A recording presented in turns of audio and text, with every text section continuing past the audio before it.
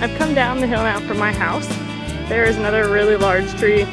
They're not even snapped, they're just pulled up by the entire root. And that's what the tornadoes around here tend to do. They just tend to knock the whole tree over. That one's broken actually at the base. And then all of these ones just totally uprooted out of the ground when the storm came through. They weren't even snapped like twigs, they were just completely cut in half.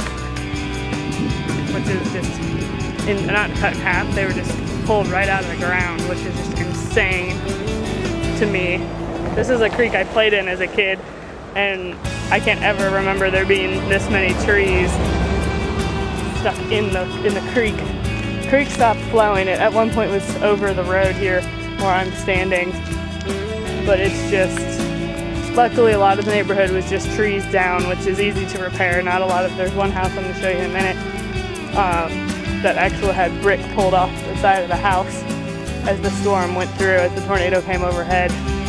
Just lots and lots of trees just snapped like twigs and broken off and pulled out of the ground by their roots. You can actually see the house from here, right there. That's a bonus room or a den, windows and bricks just completely pulled off the side of the house.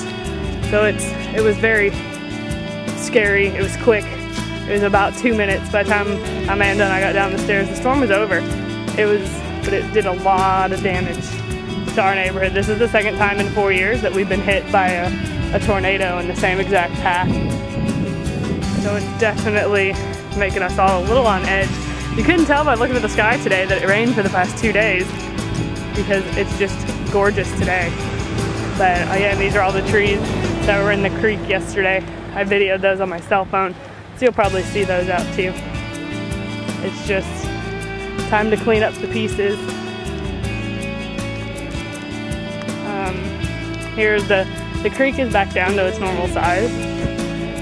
It was definite, where those trees are, where that gentleman is, was all the way up over the water at that point. Those were completely submerged yesterday. It's just kind of crazy down here right now. It's a little better. Everyone really rallied yesterday and helped each other out, and that was awesome. Everyone got out their chainsaws and started taking trees down. But yeah, this is what happens when tornadoes come through and no one's expecting it.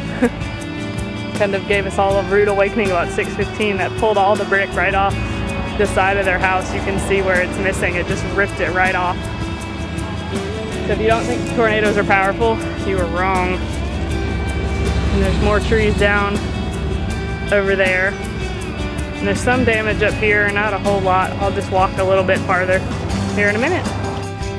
This tree yesterday, they got it cleaned up already. When we came down, tree was all over the yard, and it actually fell, luckily, away from their house and completely shredded their mailbox.